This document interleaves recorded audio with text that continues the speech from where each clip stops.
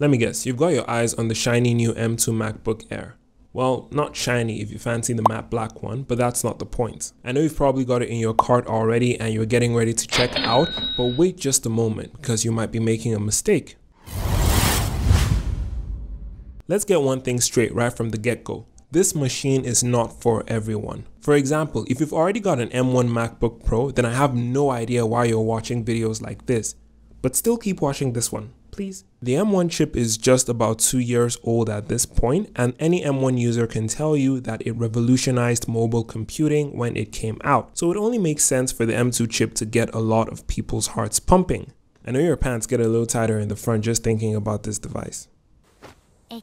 I'm fairly certain it's not just MacBook Air users who are considering upgrading to the M2 MacBook Air. I know a good number of Windows users and Intel MacBook users who are finally considering getting a device powered by Apple's M line of chips. But the M2 MacBook Air isn't the only Apple Silicon device available, is it? We've still got the M1 MacBooks, the M1 Pro, the M1 Max MacBooks, the M1 Mac Studio, the Mac Mini. You get the gist. So with so many options to choose from, what makes the M2 MacBook Air so special? Who is it for and why should you buy it? Or better yet, why shouldn't you buy it? If you're still rocking an Intel-based MacBook, be it the MacBook Pro or the MacBook Air, the M2 MacBook Air is positioned enticingly enough for you to make the switch. No one is sure whether Apple is throttling the Intel MacBooks or not, but they've clearly been suffering from some performance issues for a while. My good friend Alex from Alex Gear and Tech covered some of the issues plaguing the Intel MacBooks in my M1 MacBook Pro review. So you can check out his channel linked in the description.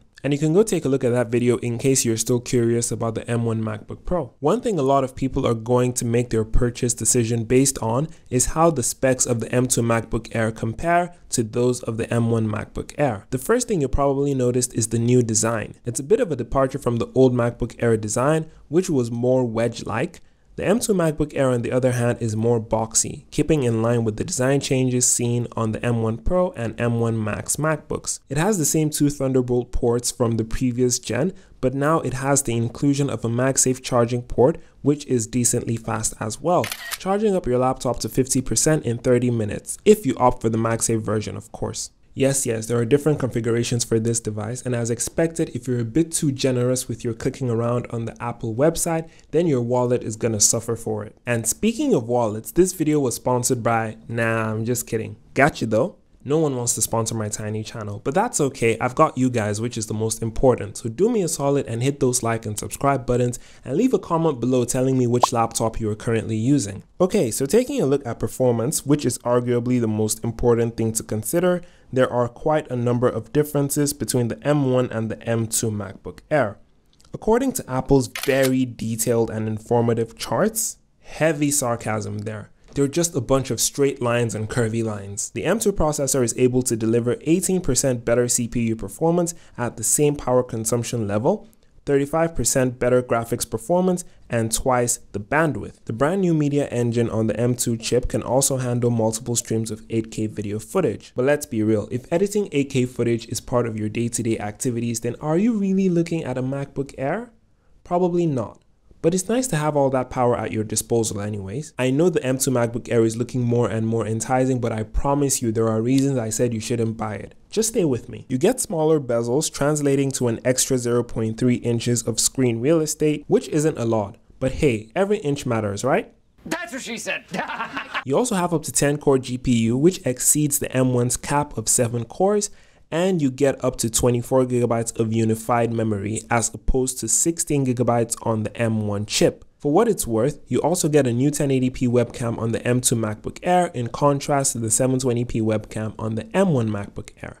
Still on the small details, the M2 MacBook Air has a new sound system with 4 speakers instead of 2, and despite all these new additions, it comes in slightly lighter than the M1 MacBook Air at 2.7 pounds rather than 2.8 pounds. And now that we're done with that, we can finally get into why I don't think this new M2 MacBook Air is for everyone. And I really hope there are still some people watching at this point. Let's take a look at the biggest and the most obvious advantage the M1 MacBook Air has, and that's with regards to the price. You can get an M1 MacBook Air base model on Apple's website for just $999. I say just like I have money, but I'm actually broke as f. And to be able to get a whole laptop with the incredibly powerful M1 chip for about $1,000 is an amazing deal. You could pay more than that for an iPad Pro, and a Pro or Pro Max iPhone costs over $1,000 as well. But just because the new M2 chip is out doesn't mean the M1 chip has become obsolete. It still runs circles around most, if not all, Intel or AMD chips on the market, and most laptops capable of even catching up to the M1 MacBook Air cost well over $1,000. So with regards to performance, the M1 chip is still quite a bit ahead of the competition, so don't go thinking you're getting a slow laptop if you don't buy the M2 MacBook Air. Aside from the fact that the M1 chip still performs well, I believe the M2 MacBook Air is a bit overpriced for what it really is. Increasing the RAM to 24GB on the M2 MacBook Air takes the price up by $400, and maxing out the storage with a 2TB SSD will add another $600 to your bill. And just like that, you've sent your wallet into a coma. I hope you enjoy eating instant noodles for the rest of the year. With the $2,500 or so you'd be paying for a spec'd out M2 MacBook Air, you could easily get an M1 Pro or even M1 Ultra MacBook Pro, which is more suitable for heavy tasks like video editing or photo editing, seeing as it has a better cooling system with dedicated fans, whereas the M2 MacBook Air has only fans, no fans. Let's be honest, if the only thing we considered when buying devices were the specs, then everyone would buy a Samsung or Xiaomi phone because they have the best specs on paper. But no, a very important thing to consider when buying a new device is the user experience. So who are you?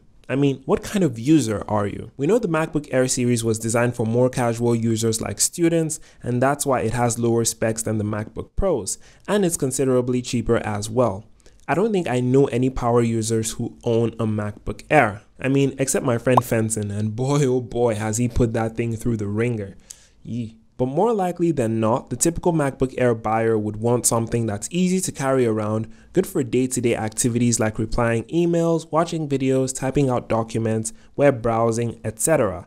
They would want something that does all of this really smoothly and doesn't break the bank at the same time. And if you fall into this category, then the M1 MacBook Air is still more than sufficient.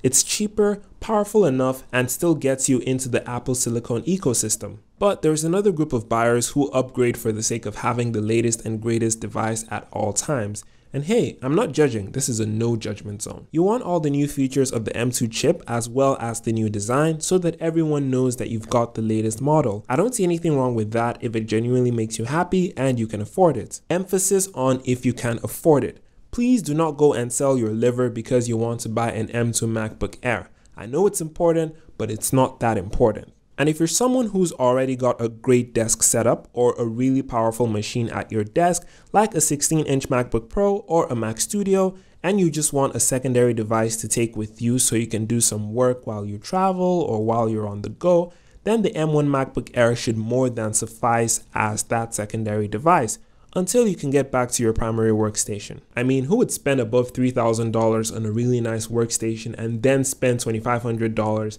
on an M2 MacBook Air? If you have money and you don't know what to do with it, please send it to me. But seriously though, the M1 MacBook Air should more than suffice for the majority of use cases I mentioned earlier, but let me know what you think in the comment section right below the like button. And if you enjoyed this video, then you can check out one of my other videos in this playlist, or you can check out a video by my friend Fenton. It's right here. But before you do that, subscribe to the channel.